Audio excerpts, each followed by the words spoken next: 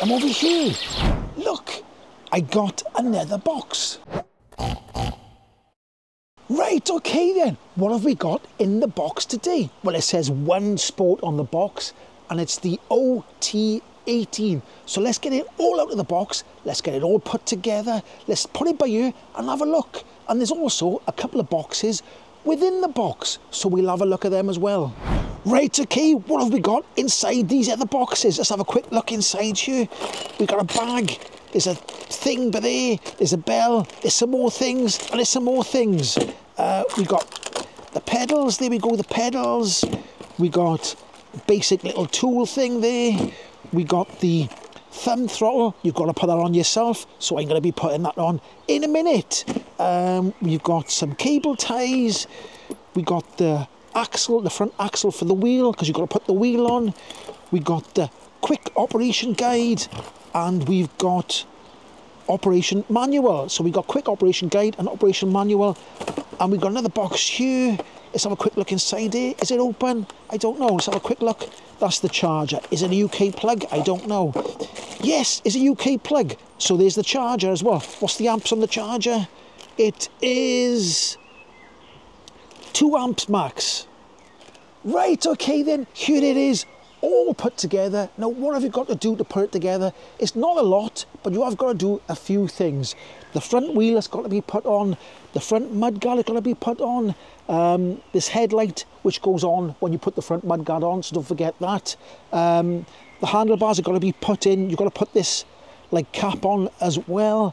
The pedals have got to be put on, the seat's got to be put in, and the rear mudguard is fitted, except these long stays here either side, you've got to connect them as well yourself. Now also the other thing is the twist throttle here.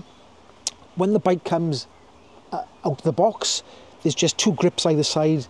The throttle is not connected, it's separate, so you've got to put the twist throttle on yourself. It's entirely up to you, but I like to put it on to show you exactly what it's like. It's quite easy, but it is hard to get the old grip off. It's quite hard to pull the old grip off, but with some force you can get it off, and you've got to connect it here down by here as well. So there we go. So that's what it's like when you get it out of the box and put it together. Okay, so the wheel size is 26 inches and the tyre width is 2.35 inches. We've got disc brakes in the front and disc brakes in the rear. Now, I do like a comfy seat, and this one, look, it's squidgy. It's lovely and squidgy. And also, this one flips up, if I can press the lever there. It flips up so you can pull the battery out. I'll show that in a bit. Let's put that back like that. Now, you can see there's springs underneath as well. Push that down, nice and comfy. And also, it's got a suspension post, so a nice squishy seat and a suspension post with springs underneath.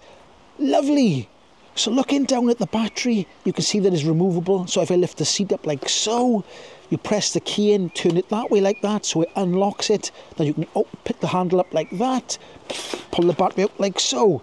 Now, on the battery, it says that it's 36 volts and it's 15 amp hours and 540 watt hours. So that's the battery, and it's easy to put back in too. So let's just turn it around so we can get in the right position. Just line it up on there like that, go down like so, give it a bit of a push like that, turn it, and there we go. Okay, so let's have a look up on the handlebars. You've got the twist throttle there, look, come across. You've got the 7-speed Shimano, you've got your cable operated disc brakes, you've got your little bell. Go across down here. Then we come to the display. We've got the display there. You've got a plus and a minus on off button, another grip there, cable operated disc brakes, and it has got the cut off switch inside. So let's turn the key and we'll have a look at the display. So where's the key? By here we give the key a little turn like so, and then hold down the on button for a few seconds and it should come into life. There we go. And you've got your speed there, which is set to miles per hour. You've got your trip, your odo, your battery. Now, I think there's only 3 settings. I think it's 1, 2, 3. And 3 is high. It says on there, medium and low. And then if you want the lights on, you hold down that plus button there. You can see the light switch has come on there. If I put my finger out the way, you can see it better. And there we go, there's the front light there. The front light is on, and we'll go to the back here. And it has got a backlight as well there. Now, I did pull the brakes, and there's no brake light, it's just a light. So we've got a backlight there, and we got the front light there, which is integrated into the bike, which is nice. Right, okay, coming to the rear of the bike, and we've got this rack here. Now, this rack feels very, very strong. I'm not quite sure what the weight is. Sometimes they put the weight on these, they're marked on here, but I can't see it on here, so if I find out, I'll put the weight on the screen now. You can see that the hub motor is tucked away down there in the rear wheel. Now, I will show you the seat here. It is a suspension seat, and you can see that it might not be able to see it. Let's see if I can focus on that bit there. There's a bit of a lip there, so that's as far as it goes down. So I'll sit on the bike now, and I'll show you what it looks like with me sitting on the bike down on its lowest point. Okay then, I'm 5'10", or 1.78 metres, or 178 centimetres. Now you can see my foot is almost flat to the floor, not quite, but almost flat to the floor. But when you do sit down on the seat, it might go down just a little bit because it is a suspension post. But the seating position, I've got this handlebars now, that's on its highest. It can go lower or higher, but that is the highest point it can go to, and the seating position is lovely. I'm going to enjoy riding this bike. I know already, just by sitting on it and the position, that I'm really going to enjoy riding this bike. So I think, let's get out on the open road.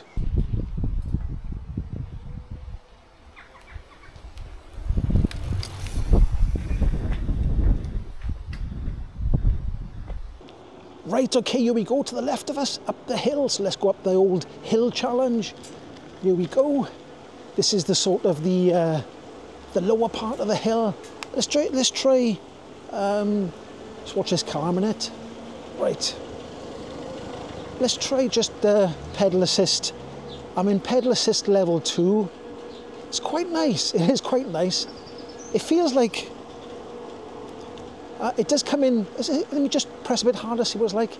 Yeah, it does feel like it's a. Let me go on level 1. Let me just check it out a minute. So level 1 is. It still gives you quite a bit of assistance. It's still quite nice. Let me stop pedaling a minute. And pedal again. I think it feels like it's a cadence sensor to me, but sort of once you start pedaling, the power comes fully in. So let's try level 2, and it does make it. Level 2 makes it really easy. It makes it super easy. Let's try level 3 up a hill. Here we go. And it's starting to go faster than my legs can push it now. So it must be a cadence sensor. We come into the tunnel. Here we go through the tunnel. Don't think there's any drips today or water because it's been dry for a while. There we go. Oh, it's very cold in this tunnel. Right, there we go. It's a lovely day today though, nice and warm. Still cold in the tunnel. But anyway, we come into the steeper part of the hill now. So my legs are turning, but I'm not actually putting any pressure on the chain, if you know what I mean. So any cars coming behind me, so look. Right, let's go again, pedal again, get some power up. Now we come into the steep part of the hill. I'm in level assist 3. I'm in gear 3. It's a 7-speed Shimano, and I'm in gear 3. And we're doing 13 miles per hour. Let's see if we can. Right, now I'm doing about 12 miles per hour, and I'm putting a tiny bit of effort in. Let's try just the throttle. That's the throttle on its own now. I'm not pedaling at all. We're doing 10 miles an hour. This is on the steep part of the hill, about 9-10 miles an hour. It's taking me up here. Like I said, I did say earlier on, it's a 36 volt, 15 amp hour battery. So it should have a decent amount of range. Even when you lose the throttle, it should have a decent amount of range, but it is getting me up here. I'm not pedaling at all, look. I'm not puffed out. I can talk without getting puffed out. So let's have a look. We're still doing 11, 12 miles an hour. And we are on this quite a steep part. But let's get further by. Let's try pedaling again. See what pedaling's like on level 3. It's easy. It's easy. And I'm in gear 3, so I got another 2 bigger cogs to go. So and I gotta say, It's a very comfy bike to ride. It's very, it is a very comfy bike to ride. Let's pull over by the old cattle grid a minute.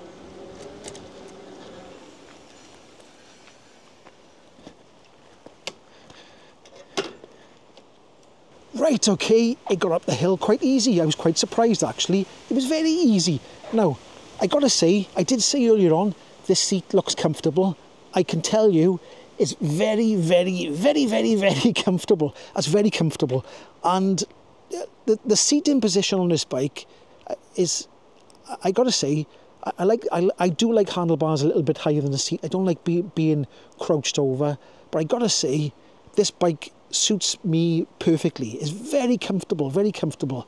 But it got up there easy, and I'm gonna go up there. If you see my videos before, I go right to the top of the hill, and I usually come back down.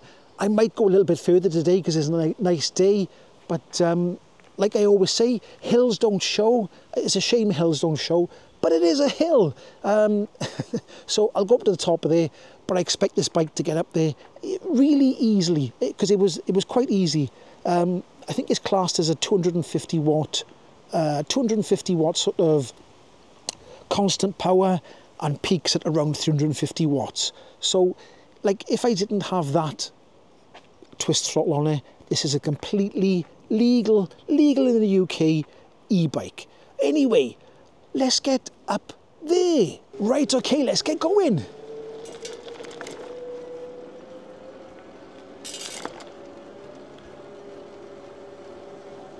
Right, okay, here we go at the hill. I better go up the top of the hill first and try the old brake test before I come back down, and then I think I'll go over to the right, down a hill, up a hill, and go a bit further that way. Looks like the sun's coming out again, which is quite nice. It does go a little bit chilly when the sun goes in, but when the sun comes out, it's lovely and warm. So let's get right to the top of the hill, up there. Right, okay, I've made it up to the top of the hill, so we're going back down. Let's get a little bit of speed up. We'll do a brake test. Like I said before, it's not scientific at all. It's just a laugh. So what are we doing? Ready, steady, brake. Oh, I do like a good brake test. Now, let's have a quick look behind me if I can see anything. Oh, let's back up like this. There we go. All the way back up here, you can see where the brake started, and I'll stop right by there. That's where we broke. So there we go. That's how good the brakes are. I don't know if that tells you how good the brakes are or not. All I can tell you is it stopped me, so that's good enough for me. Anyway, let's go down there.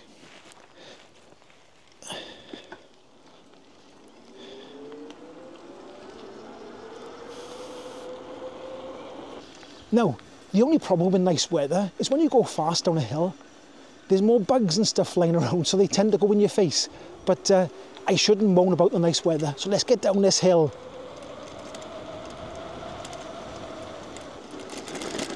Right, here we go, another big hill. Let's get up this hill as well. Start putting a bit of pedal power in. This is quite steep as well, but it's making it easy, very easy. And the rolling resistance of this bike is quite good as well, because the wheels are quite light. They haven't got big thick tyres, so it is quite easy to pedal. The bike is easy to pedal if you turn the power off. Trying to pedal the bike yourself, even without the battery power, is quite easy. Right, so we'll go up by here a little bit, and then we'll have a look at the view. I'll show you what Caerphilly is looking like from the mountains today. Right, okay, I've just pulled over, and there's a nice lovely view just to the right of me by there. So let's have a look what it looks like. There we go, that's the view I got at the moment, look. See the sheep in the fields, quite nice, isn't it? Looks beautiful on a nice sunny day. All the mountains, I'm trying to see if I can pick out anything. I'm trying to see, Caerphilly Castle is somewhere along there somewhere, but I can't quite see it at the moment. Where is it? I'm not quite sure. It might be down that. No, it must be over there somewhere. Where is it? If I find it, I'll point it out, but I can't see it at the moment anyway. So, and you probably can't see it on the camera either. So there we go. That's the view I got. So all the links for the ONESPORT OT18 will be down below in the description, so check it out.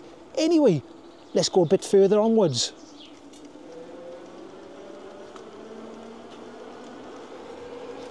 Now the top speed of this bike is sort of locked out at 15.5 miles an hour because I've tried it with full throttle and it goes 15.5 miles an hour. So it is locked out to 15.5. I'm not sure if you can unlock it, but I'm just testing it as a legal sort of e-bike. I have got the throttle on, but I'm just testing it out as it is.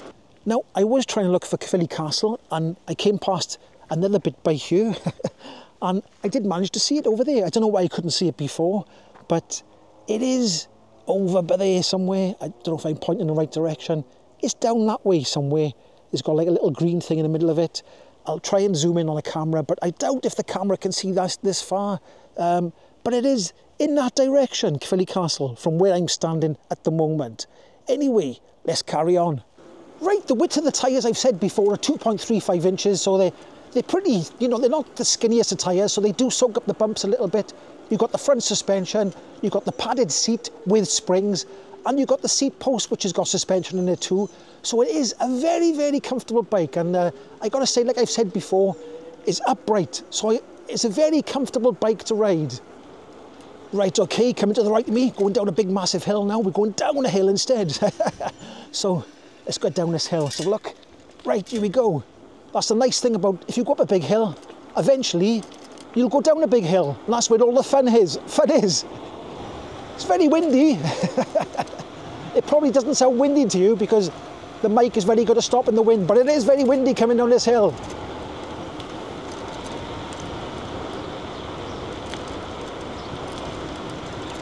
Now, I have done a review of another ONESPORT e-bike, the OT16, so that's on my channel as well. So go and check out my review of the OT16 as well. Here we go then, up another big hill.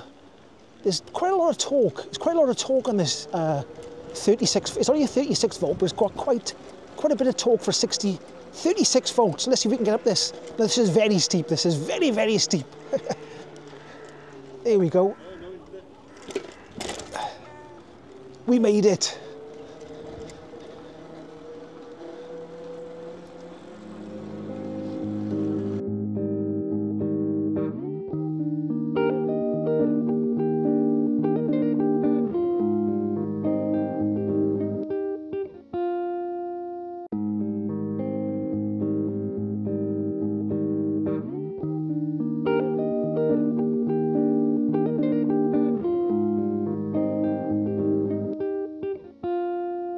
Well, I've done about 5 miles now. Well, I have. It says I've done 5 miles. Going up loads of hills, coming down the hills, going along the flat, pedalling, not pedalling, using the throttle. I was using the throttle quite a lot on the hills, but it's still showing a full, the battery bars is still 1, 2, 3, 4, 5 battery bars. So I expect this bike to go pretty far on a full charge. Right, okay then, there you go. That is the review of the ONESPORT OT18. All the links are down below. Go and check them out down below. And I gotta say, it's a very comfy bike. I find this bike very comfortable and very easy to pedal. Anyway, if you did like this video, give it a like, subscribe, and I'll catch you in the next one. Ho hoi!